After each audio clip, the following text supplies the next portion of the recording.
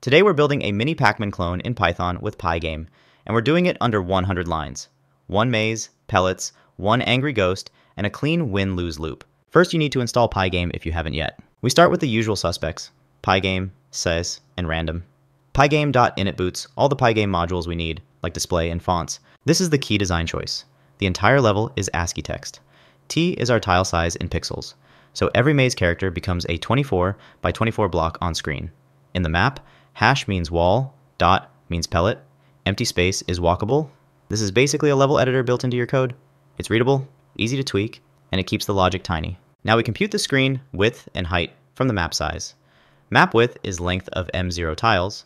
Map height is length of M tiles. Multiply both by tile size. Set mode WH creates the window. Clock is our FPS limiter. And font is just to print win, lose text. Now the clean part. We convert the map into 2 sets. Wall holds coordinates where there is a hash. PL0 holds coordinates where there is a dot. Why sets? Because collision checks become instant. This dict maps arrow keys to direction vectors. Left is -1, 0, right is 1, 0, up is 0, -1, down is 0, 1. So every movement is 1 tile at a time. Very old school, very Pac-Man. Reset rebuilds the whole game state.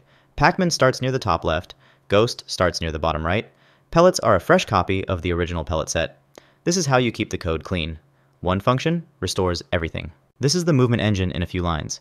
We calculate the next tile. If it's a wall, we don't move. If it's not a wall, we return the new position. That's it.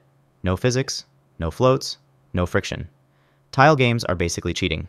And I mean that as a compliment. Subscribe for part 2, give a like, and leave a comment.